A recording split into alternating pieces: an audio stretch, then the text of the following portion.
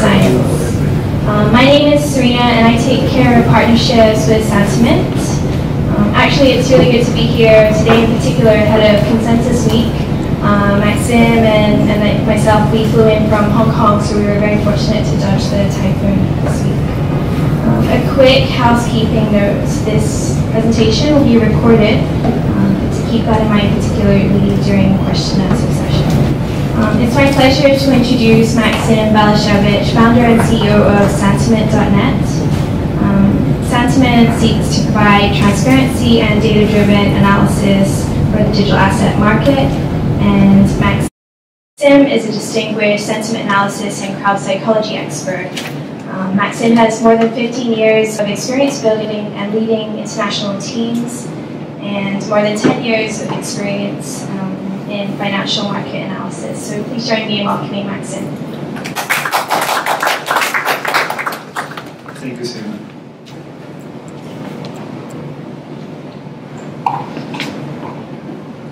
Nice to be in Hong Kong. And it's, oh, sorry. It's survived from typhoon, yeah, but still stuck so strongly. Yeah. We had to move we had to fly earlier than planned, and then we saw the news as well. It was quite amazing. For us, when they came, well, we're based, the biggest part of the team based in Europe. We don't know what typhoon is. It's quite amazing. And to really say it properly my background, but there is one big part, and it's connected to like science and its vision. I've been doing like for more than 10 years actually something completely different. It's more like yoga and teaching yoga and meditation. And when I left this field and I entered again, and before I was doing like IT for a long time, being like software developer by IBM in Germany. Now when I came back, many things changed. Namely, we got this cryptocurrencies, and it was a very new concept. Together with all the way how we change software development, with lean, agile, and interact with each other, and we built the stuff much faster. It was very hard and fast learning skill. And I entered cryptocurrency in 2016, but ever since it's very interesting observation. Once you are in crypto, like there is no way back. It's interesting, like you pass the door and it's locked to you. But it's not really locked. You can come back, but there is no interesting things like behind. It's life in crypto is very intensive, it's very challenging, and it's changing like, all the time, very fast. But it's very interesting, and you're like discovering to some degree how we as a human can communicate with each other, because the transaction value can be done directly. How we can start build value together, because we can see the results very fast, and we can, if we are smart, even if we are like cooperating, build value very fast together. We profit of it, and we learn very nice people out. So crypto is different world. And well, but we're not focusing on like on social, ethical, and philosophical aspects. We are doing very pragmatic financial analysis, or like looking how can we value. The things are connected though. You know, the things are connected. Crypto is very fast moving, and it's to a big degree unknown area yet. Now, when we compare, and many now in cryptos they do compare chart of .com to cryptocurrency space, there is no relation. Whenever you see and people say, yeah, we've reached in .com, I think like 4 billion was valuation. So this is our goal for crypto. There is no relation. It could be 1 billion, it could be 100 billion. Crypto is different, very different animal. If you just look at here's .com on the left and on the right, like with a big spike in Nasdaq, and then S&P, you see they are related. They are very, very strongly correlated assets. Just Nasdaq or .com was much more volatile and more risk and more profit. Relation is here. Now, when we see, on the way, check the chart of Ethereum, this one who is moving from, I don't know, 25 cents up to 1,000, and compare to stocks, there is no relation. The crypto move in its own cycles, and stock market established financial system moves in own cycles. Sometimes they intersect, like we see if there is a general flow for security or for security. We will see some relations. But basically speaking, crypto are moving its own cycle. It's much faster and much more intensive, and it's not related to establish financial assets, because cryptocurrencies are different by their nature, they're not securities, or they're not stocks, they're not purely owning something without doing something. They're digital commodities, yeah? Or creating something together. All of established, or let's say proper, cryptocurrencies are actually digital commodities. For Bitcoin, we even say mining Bitcoin, but all others is also like creating or mining, building something together where all of those who participate in the process, they own some part of it, they have ownership. So crypto is commodities, or digital commodities. But now here comes in the second aspect why it's so different. We do have commodities, we do have physical commodities, they exist. We have data for more than 200 years. Now this is the data for physical commodities. Yeah? And now for digital commodities we have only for 6 years. And on the last period it was very intensive, a lot of data was generated, thousands of tokens and a lot of communication and attempt operation. Only 6 years here, almost 300 years here, is very nicely established segments how it was developed. Yeah, like gold standard at the time before gold standard, at the time after gold standard. We learned a lot for physical commodities. For crypto, we're just learning it now. Yeah? Maybe in a few years we'll define, okay, that was an age of, golden age of Bitcoin as a godfather, and then scam coins and whatever. We define the stages later. Now we're just in a very intensive process of learning how can we value it. Yeah? It's a very new field, and we're all in the learning process. We're just in like 6 years in first class, in first grade. Many teams and many fund analysts and traders, they try to learn, apply the existing skills, but because it's very different animal-based cryptocurrencies, we fail over and over again. It behaves differently. And valuation of cryptocurrency or digital commodities, it's a big challenge for everyone. I don't know anyone who says, oh, it's easy.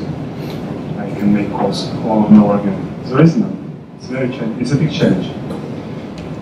What we know now, as where the market says, or how we position sentiment as a platform, we know that you definitely need to pay attention to crowd psychology, crowd sentiment.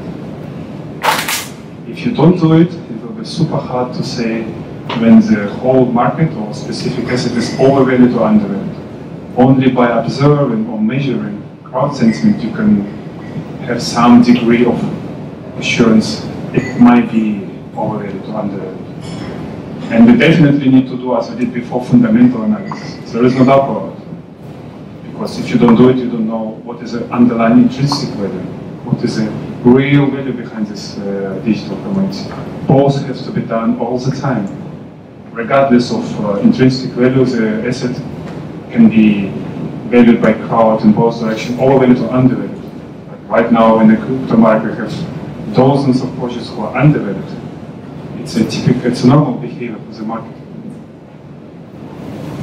As we building the platform and like categorize and structure the data, to make these two parts of analysis, crowd sentiment and fundamental, we believe the four following data buckets are needed.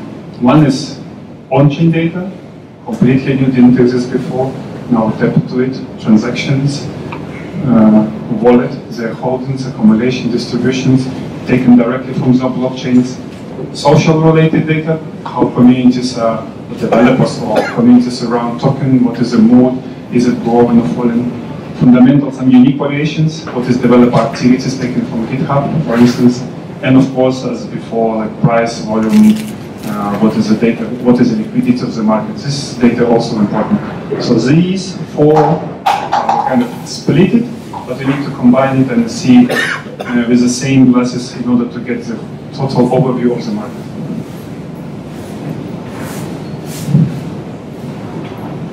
Now, just to give you examples why the first part, which is unique, and we did not know how unique and important it is, crowd sentiment analysis. how it does reflect the state of the market. This is a simple chart where you see the price of the, I think it was even Bitcoin, how it was traded in Korea.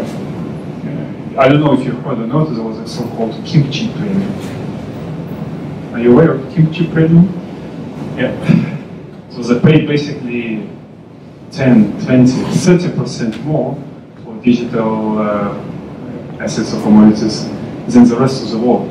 There were reasons why it could work, but it shows the desire or put it shows the greed or expectation of further growth was so strong they were ready to pay this premium, huge premium. And in the peak of the market, it was, you see, 8th of January, approximately the peak of the last bull market, they were ready to pay 50% more. It's a really like extreme. So the majority of the market, the crowd sentiment is so sure that it can only go up. They're paying 50% more right now. And it's exactly where the crash came, 50%, and it never came back. Ever since it was falling. Did we have this metrics before, like in the classical financial matrix? No. Did we know at this time? Well, we did write something on our platform, on our communication channels, but it was so new that it was very hard to say this is a real signal or real indicator to say when the top. Now we know there is specifically for crypto unique way how you can measure this tops, oversteamed expectations. Now there is another one, it's the current state. If you follow crypto tightly, you know CNBC. Yeah? Ever since, I don't know, maybe not so long time ago, 3 months, since 3 months, CNBC basically became representative of crowd. Whatever CNBC says, it's basically what the majority of market want to hear. And for some time, it was maybe one of the best indicators to trade against it. Like whenever there was a strong sayings, we believe this is a recovery, we will keep rising. And what market did? On the next day, it just dropped. Or when they say, no, it's a terrible day, we'll have more of it. The next day, it goes. And it shows it's a lot of messages you will start processing if you pay attention to it.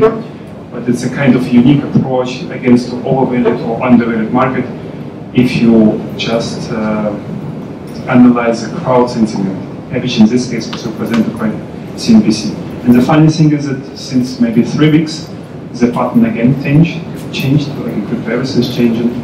There were a lot of tweets and messages in crypto communities saying, wow, CNBC became so cool indicator, the only one I need for trading. And of course CNBC noticed it, now it's changed. They don't say this works so intensively or so clearly anymore, we cannot use it anymore. But for a few months it works very nicely. For the next few examples, I will switch on to our existing platform and desktop, and where we show a few more interesting data sets. And one typical example of machine learning was applied, which you could use for imagination or inspiration how to deal with valuation in currency market, cryptocurrency markets.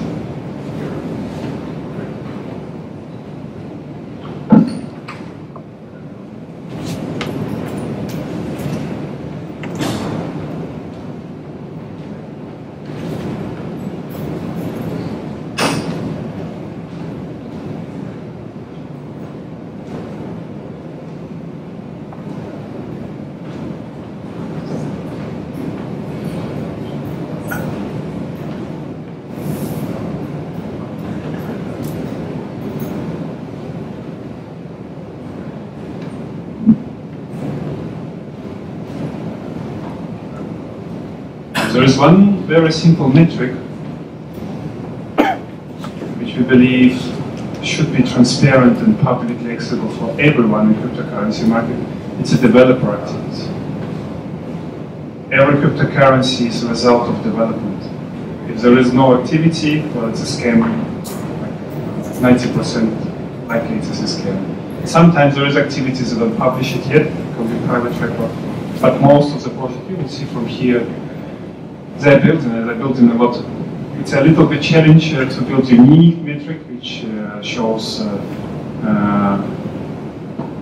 normalized number, which if it's 100 for one project and 50 for other project, it means they're really building almost double as much.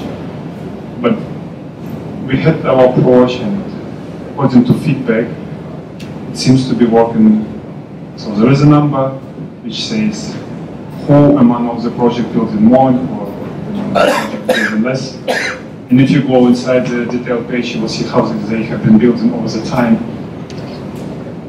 It's a part of transparency we need in cryptocurrency space, and we offer it publicly, and we even opened recently like APIs you can include into any models or whatever you're doing. So publicly accessible APIs. It's a one metric. And because of the recent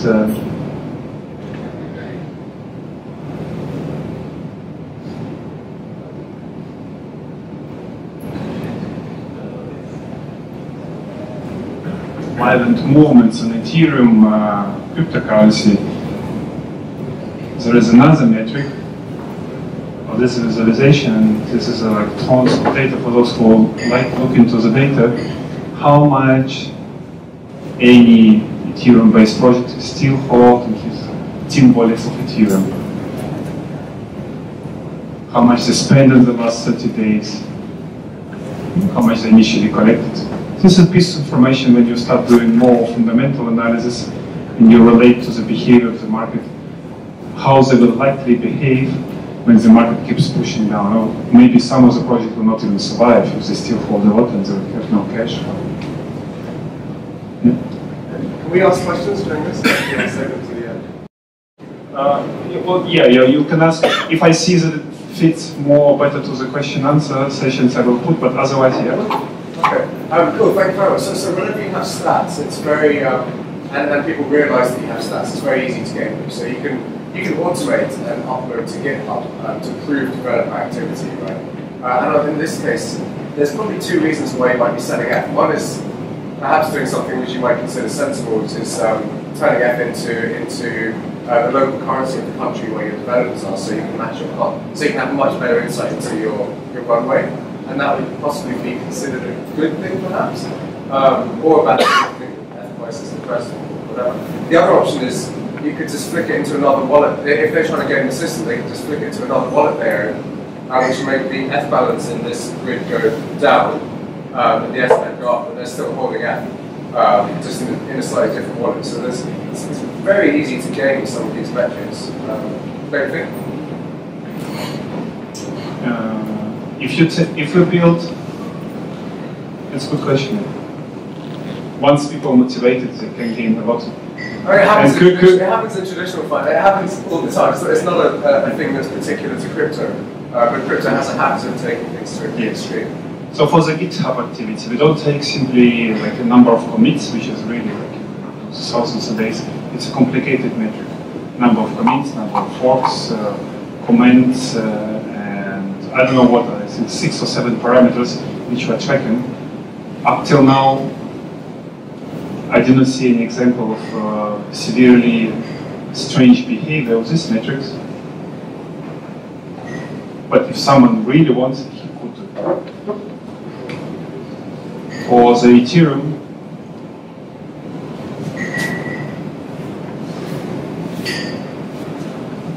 there is one specific aspect why we track it. Well, there are two.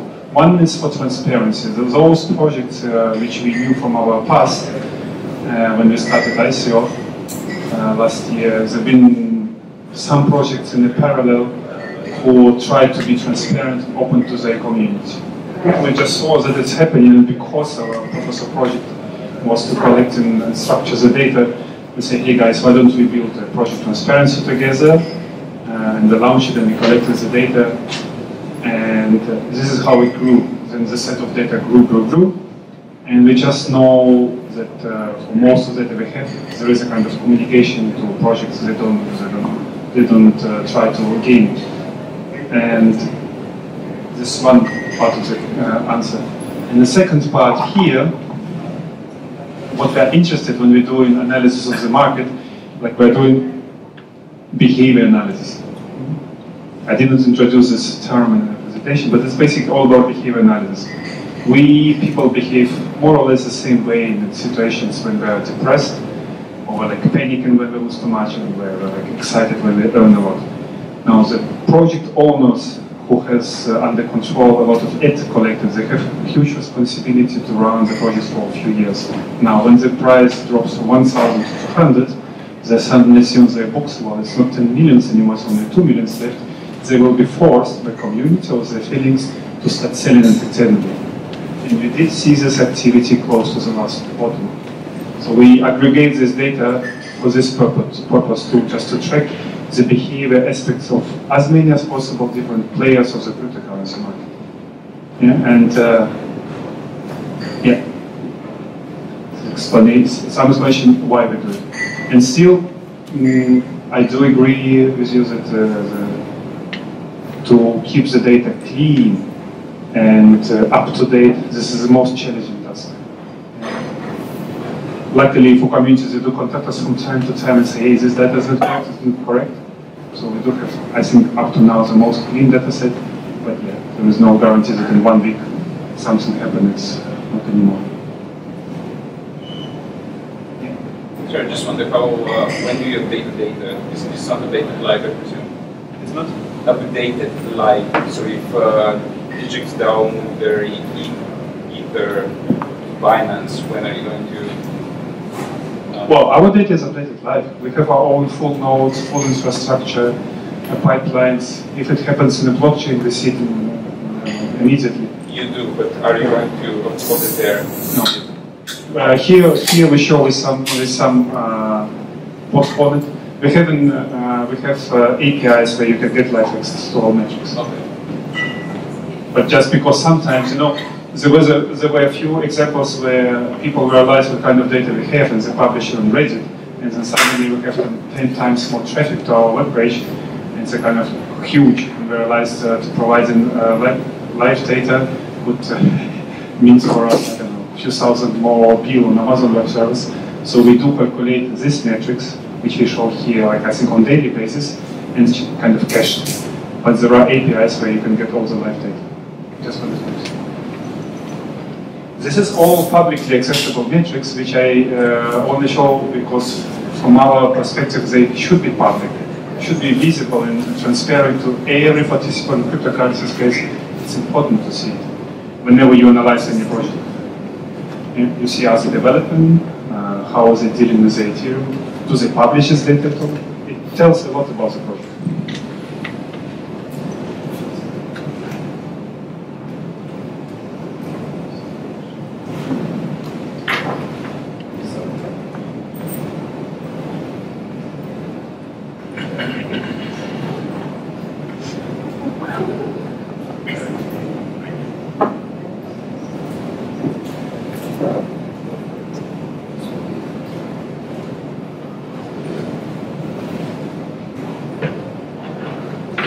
Loading now purely on-chain data.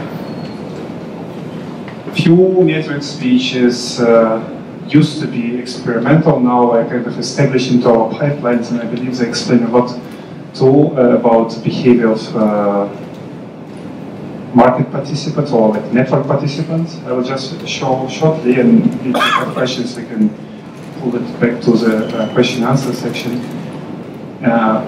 For examples, we took here but basic attention token, big project with community, big ambitions, and very nice project with it. Few more metrics. One is average token age consumed. In Bitcoin, we know it like Bitcoin days destroyed, something like this. Basically means whenever big amount of tokens or wallets which have been holding for a long time now start moving it, we will see here spikes. And they don't do it without the reasons. They have some, whatever the reasons are, they have some reasons to stop holding, and it will be displayed on the chart. But I can give you an example. At the beginning, initial participants of ICO, they always exit after they have 3, 5x, these initial whales, or pre-sale participants. Then you will see this kind of activity, after which you can say, okay, big sell pressure is coming, you can go, or like maybe close to bottom, you will see these spikes, it will be kind of capitulation or panic, and those who hold a long time, they cannot hold it anymore. So this, it shows this kind of behavior aspects.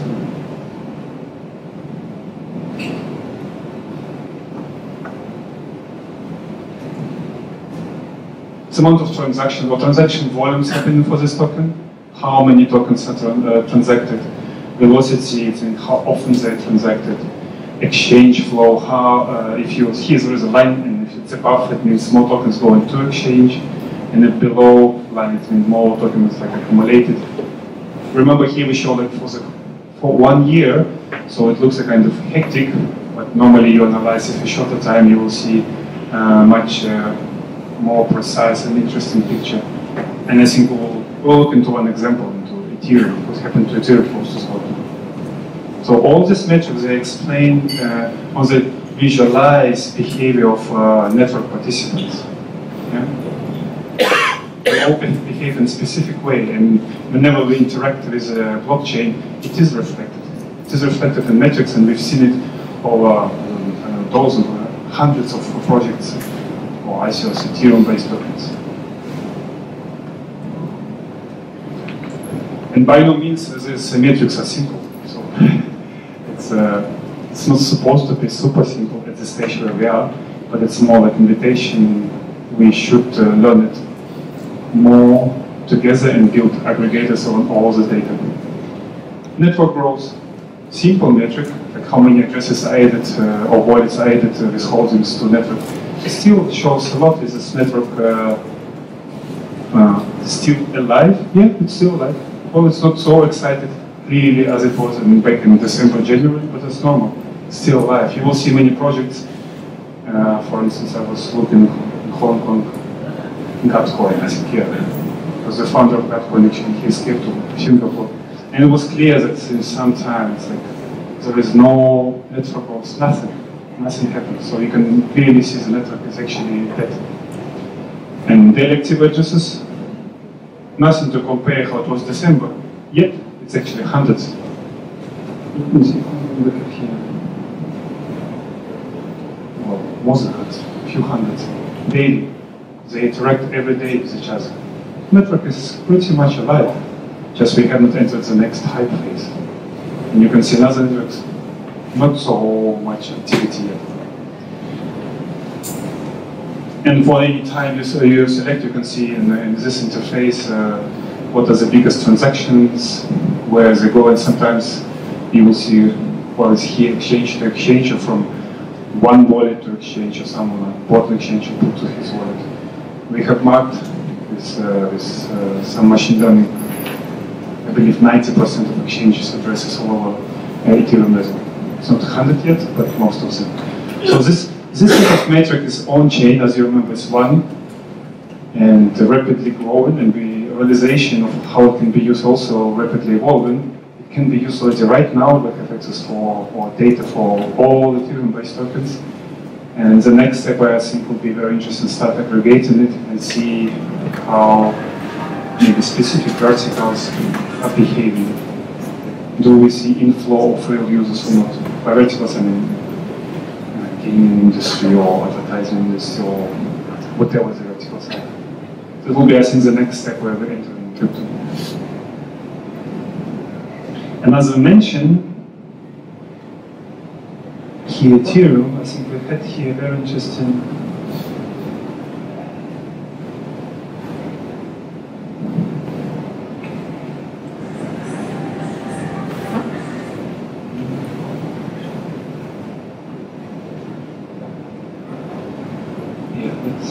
let's take just last Saturdays.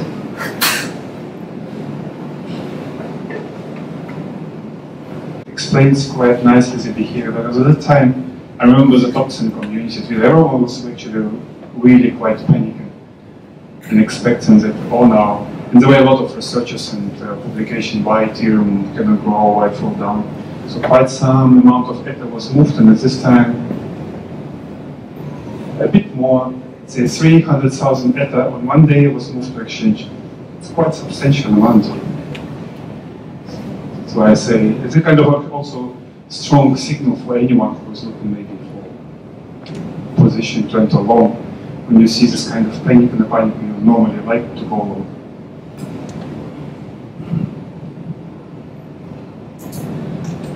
That was on-chain analysis. Then let's look at this. It's already a bit more applied with machine learning. And because today we're talking about different data sources and how data science can be applied to it. Here's aggregated metrics for the whole cryptocurrency. Don't look here. There seemed to be some calculation or pipeline on our backend not functioning since yesterday properly. The metric is like built on one assumption or one idea, is then aggregated all over the whole market and shown one way. The assumption is or idea we know from the financial normal background, all price increase should be followed up with increasing volume. It's a healthy behavior of the market. When we keep seeing the price is growing, volume is not following up, so it's a kind of signal we might be entering a problematic area. Now, whenever we notice it, for one specific project on one day, we generate one signal, and we analyze the top 200 for this metric. We take top 200 by market valuation. It should present 99% of cryptocurrency valuation. And we say for any single project on one day, we notice the price has been rising, but volume hasn't followed up, we generate one signal. Now, as you will see here, the closer we get to the top, we start building spikes. It means a lot of projects generated or showing similar behavior. Like here, 47 projects, 52 projects, 51 projects. They show all the same. The price is still kind of pushing up, volume cannot do it anymore. And then top is built up, we go down, and the system relaxes, doesn't generate signal for some time until the next top comes. So this was in September what we experienced before the last drop. It's again kind of behavior analytics based on accessible data, price and volume, but already some data science applied, how you build this divergence between price and volume, how you aggregate all the data for the top 200 projects. And I hope we will see more in the coming months and years, so that the view of the market for the participants will be much more clean and reduced from the typical token noise. It's based on the data, and the market participants will be reacting faster.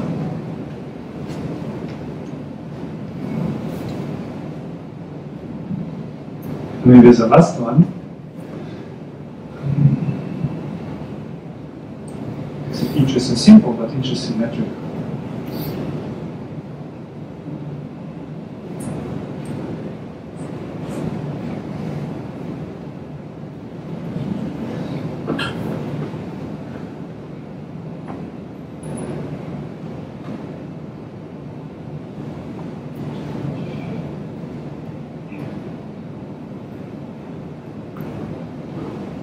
Can measure, because the data is publicly available, communication and social channels for specific projects.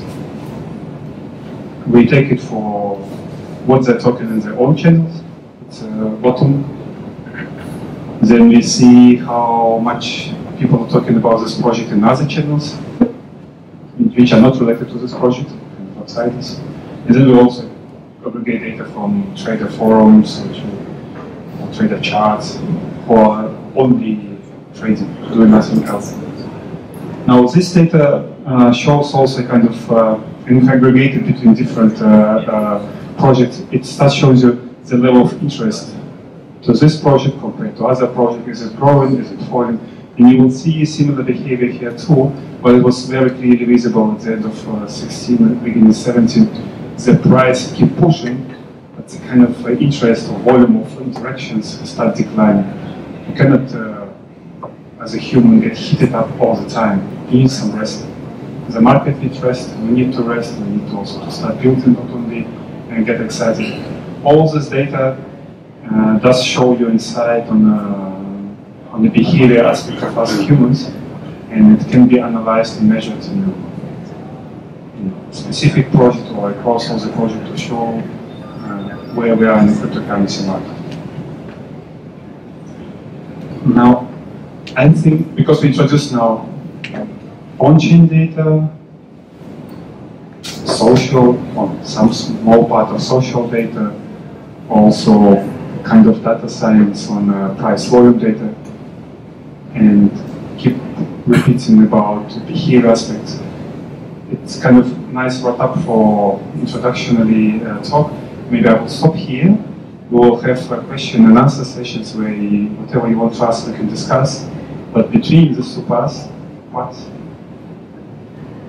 introduction and question answers, what we wanted to do is a small funny quiz. I think Serena.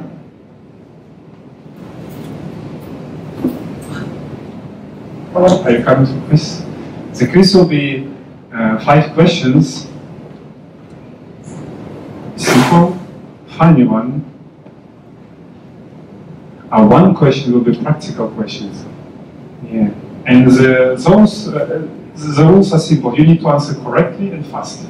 Those who will answer the most questions correctly the fastest way will get at the end 1 Ethereum, and it's growing value.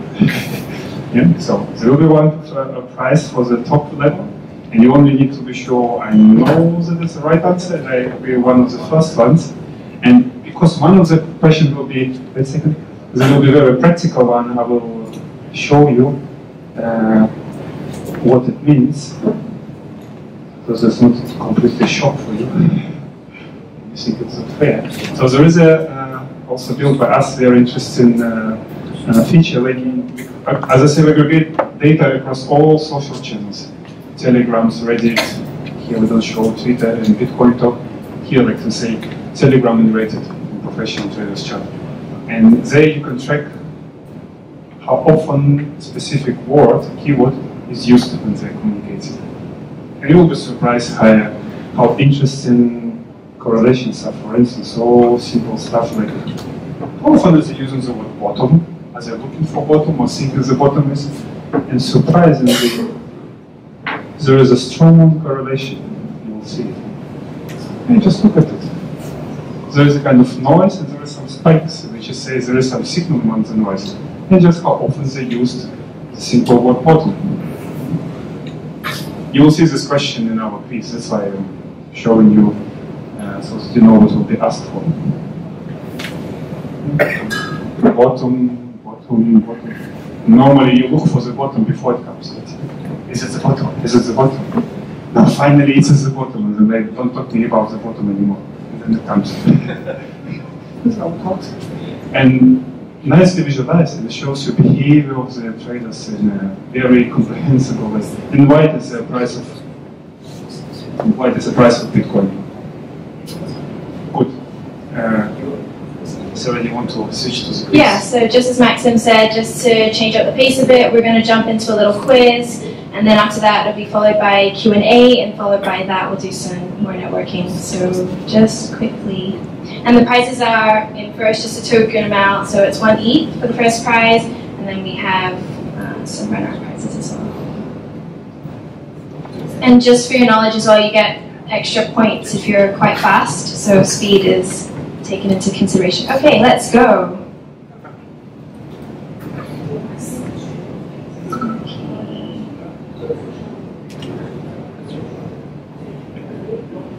When did Santiment complete their ICO? 2016, 2017, 2018, or finally upcoming?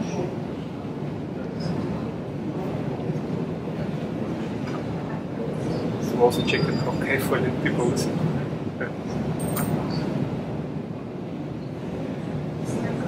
Okay.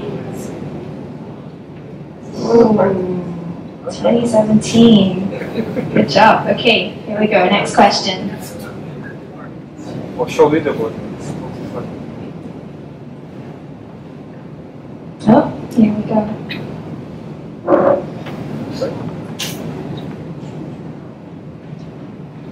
How much ETH was raised in their ICO? 20,000 ETH, 30,000 ETH, 45,000 ETH, or 60,000 ETH?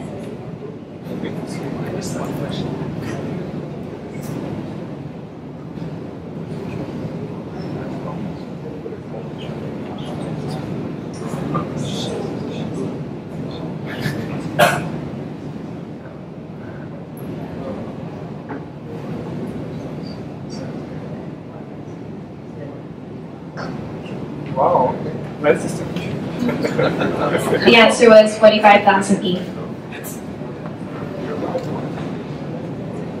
So who's coming in first? All right.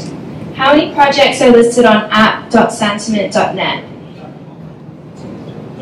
100 projects, 200 projects, 500, or more than 900? Tough questions.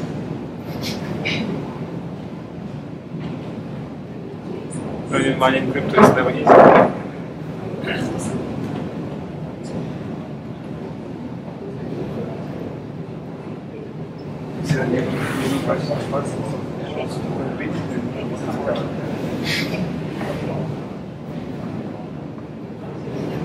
Okay.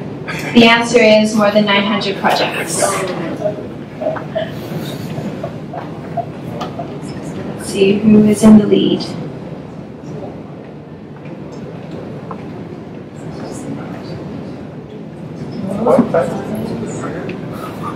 Okay, so this is the final question.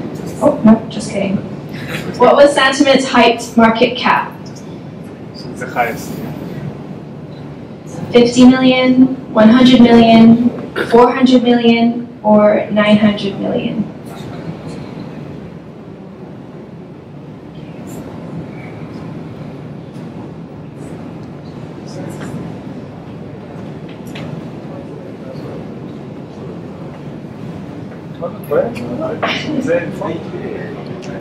The correct answer is 400 million. Now. Okay. Switching up. Yeah, this is final question, practical question. What you see, oh, what you don't see, what you saw right now. Yeah, what do you do? It's the same chart we saw with the bottom. Yeah, how many times some specific keyword was used or mentioned in communications on Reddit or on Telegram channels. One specific word. Here, close to the bottom. And there is one word which was we are showing here, which was used so interestingly. Do we type it in or what? No. We will show you also multiple choice. Yeah, just explain what you're seeing, and now here comes the question. Or like options. Couple of seconds. Ready? Okay.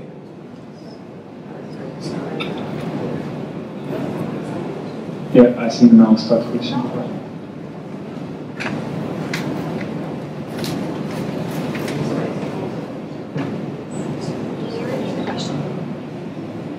What keyword was used on this chart? Moon, rect, hodl, biddle. It's a complicated question.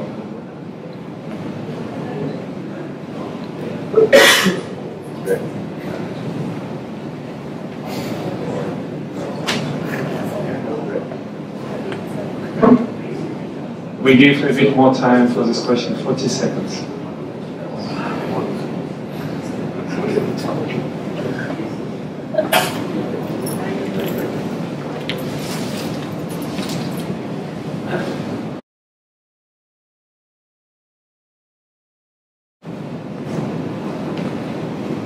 anything from Maxim's yet?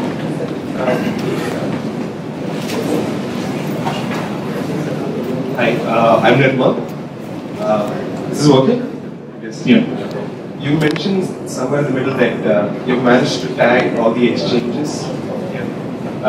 You've tagged the hot wallets, is it? Or have you tagged like all the addresses which belong to exchanges? The second one? All the addresses which belong to exchanges, but not your address where you send your ETH, for instance, when it's your address on exchange. Hot and cold wallets. You do the hot and cold wallets? Yeah, because they behave in a specific pattern and can be recognized. Like amount of transactions, how much transactions are, how much it usually holds before being transferred. So we like kind of applied some machine learning, and hot and cold wallet can be recognized. So is that data publicly available? No. No? At least not yet. I don't know if we will, how soon we can publicly share this data, but it's used in many metrics. Did you work on this metric too? Or you try to? No, I'm interested in solving this. I have one approach to doing it. Yeah. Well, you can join our Discord and just talk to developers. At least you can discuss from the developer point of view how you will solve this task. It can be done.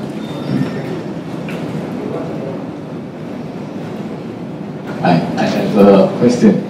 Regarding using your tools, do you discover the BitConnect is a scam, and you manage to find out which other altcoins turn out to be actually scam?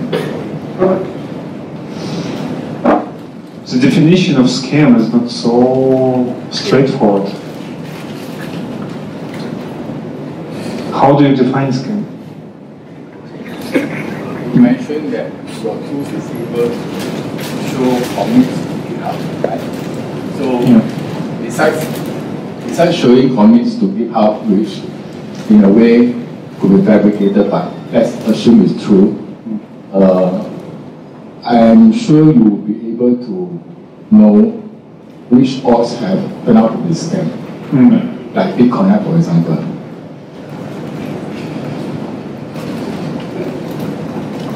When we analyze crypto, well, in general, I mean, we use this word scam recently too much.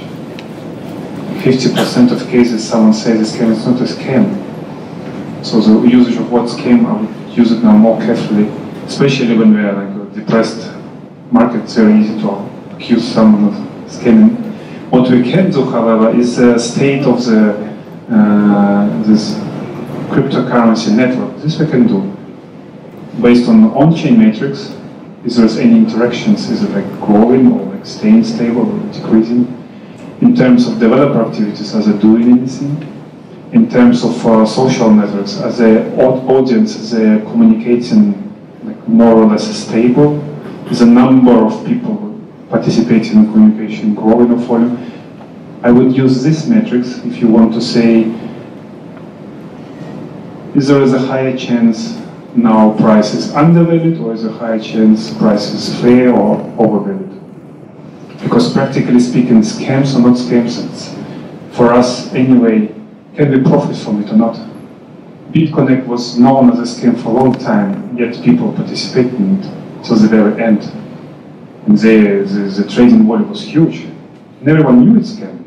So the practical knowing of is it scam or not, it's maybe secondary for us as investors. We need to know, do we want to participate in this game? How risky it is?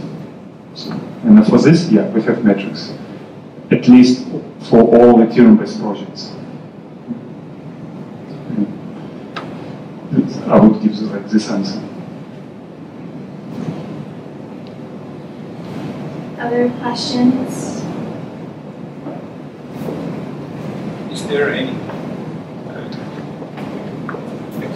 Is there any currency you don't cover, and which is the currency that you most struggle with?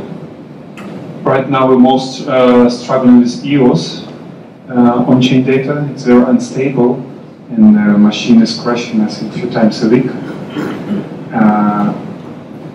Bitcoin we do cover, but we are kind of struggling to extract meaningful metrics which can predict or can show some behavior aspects. So yeah, I would say this both we do have the data, but when I look into it, how it behaves from point of like pipelines or like metrics we get from this, I'm not satisfied. With Ethereum, as you see, I'm pretty satisfied what we have. This two, no, it's struggling.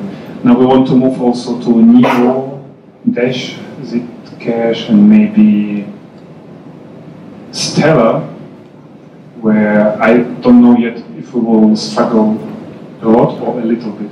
But every new on-chain, every new blockchain we attach, it's always a struggle in the beginning. Yeah. So, and if, well, if any of you is a developer or have the skills for data mining for any blockchain, we'll be more than happy, and we actually even do sponsor or support open source development in this area.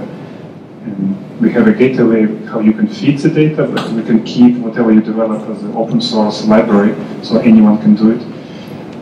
Accessibility to the data, it's a necessary step for crypto. Just mentioning it because there are a lot of struggles in the crypto space.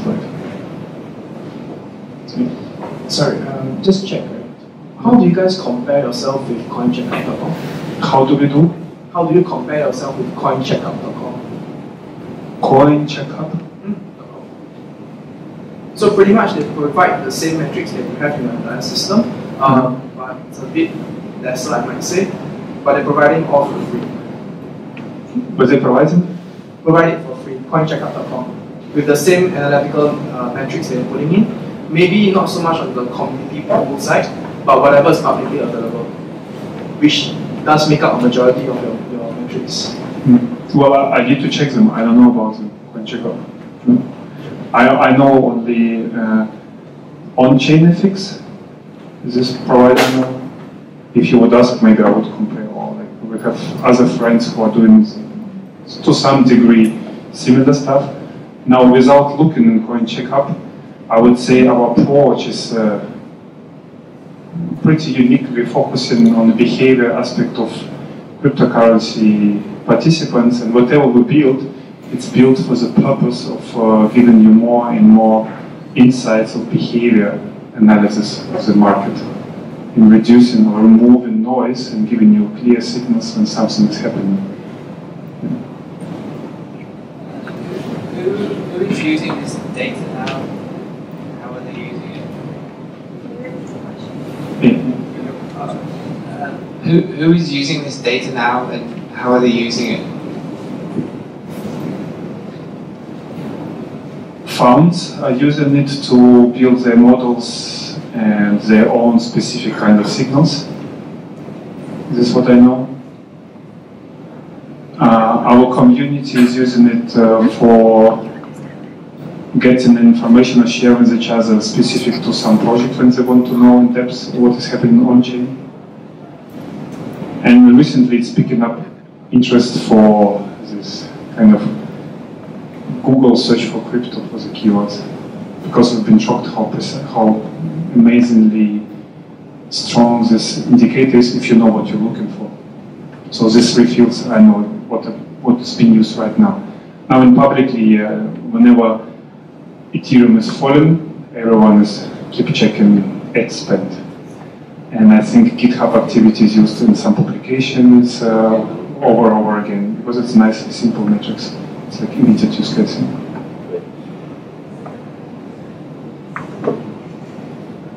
One final question, perhaps.